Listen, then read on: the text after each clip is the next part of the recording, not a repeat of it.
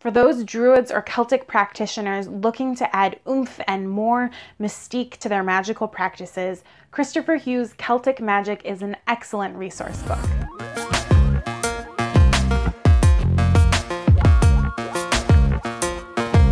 Welcome back, Saplings, to Esoteric Moments. Today, the book review I'm doing is Celtic Magic by Kristopher Hughes. The subtitle to this is Transformative Teachings from the Cauldron of Awen, and that couldn't be more appropriate.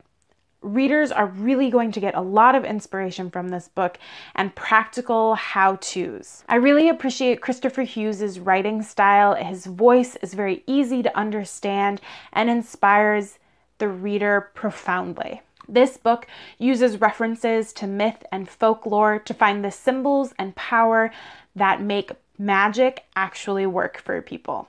Much of the first half of the book deals with all the different gods, goddesses, spirit guides, other deities that you can incorporate to bring more power to your practices. It also allows you to tap into that foundational root in Celtic magic. Other sections include, of course, the Ogham, or the Celtic tree alphabet, and divination with plants and healing with plants. At the end, there's even a section on Celtic bone oracles, which I thought was really fascinating and included a lot of new information for me. Really, the book covers a huge amount, and it's packed into a really easy to read and informative book.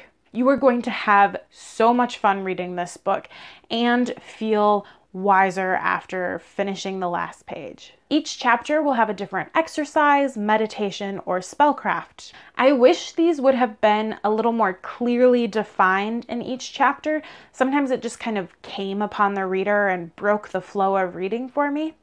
But the practices are useful. Some of them are new, some of them are kind of traditional Druid practices. I ended up dog-earing a lot of these pages and different exercises because I want to revisit them a second, third, fourth time. I think so far this has been my favorite book that deals with magic specifically.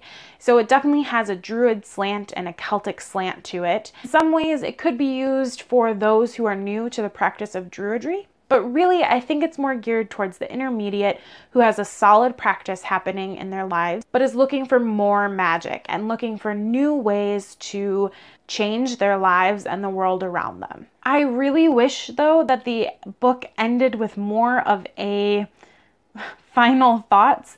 It's just kind of all this information and it's great and you're loving it, and then you reach the last page and there's no wrap up, which I guess is good because it means that you're more likely to go back and enjoy the things that you've marked for more research or more practical doing.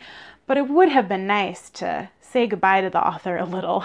For the intermediate Druid looking for more magic, this is an excellent choice in reference books, and I think I'm actually going to keep it on my shelf for many years to come.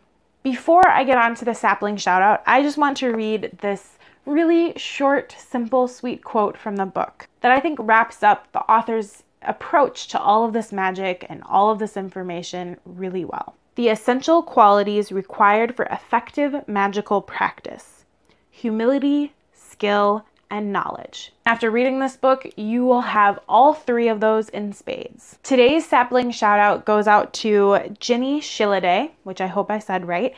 And I want to say thank you for correcting my pronunciation on comments and always being willing to, debate and actually go into conversation. It's wonderful to have you in the comment section. If you want to be the next sapling shout out in the comments below, tell me about your favorite spell that you found in a book. Not one that you made or was taught to you by another teacher, but something you found in a book. I'm very curious about the spells you're reading about. Thanks for watching, and as always, may you find peace in the sacred grove.